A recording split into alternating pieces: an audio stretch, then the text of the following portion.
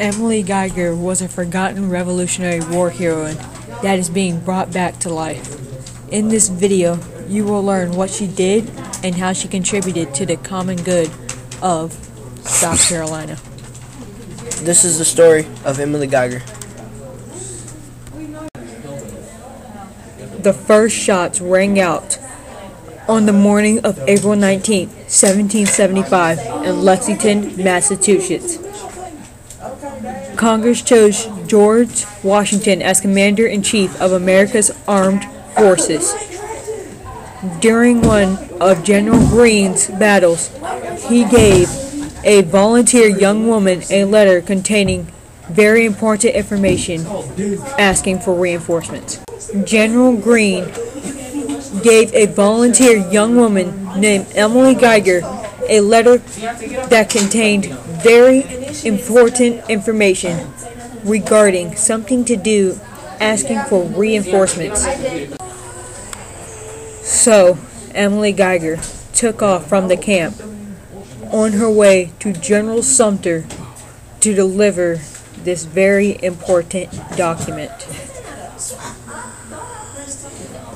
Although the letter is hard to see, it was regarding a very important information about General Greene asking for reinforcements from General Sumter.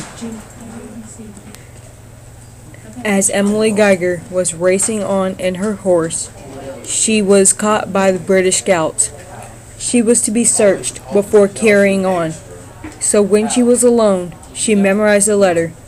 Then she started ripping pieces of the letter up, eating them one by one until she ate it all. When they searched her, they could not find anything on her, so they had to let her go. After she was searched and let go, she started racing in her horse again. She was tired, hungry, and dreary.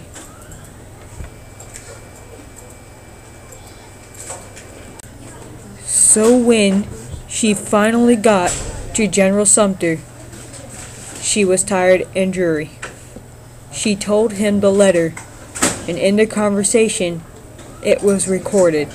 It went somehow like this. General Sumter, I have only one question.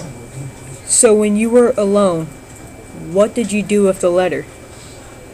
Emily said, I ate it.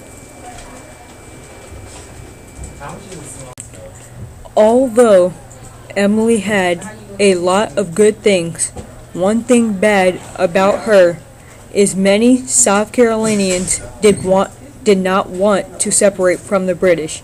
Therefore, she was only helping the Patriot cause.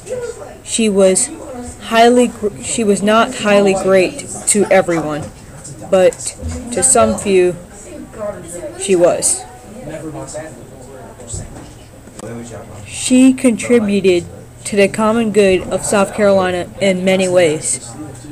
Some reasons are, at this time, women didn't have a lot of rights, so at this time, Emily was very important in history. She contributed to the common good by supporting communication that would lead to the revolution's ultimate success. Emily was thinking of others when she went on this dangerous trip. She was a woman contributing to the war. Most women did not help the war directly. She did.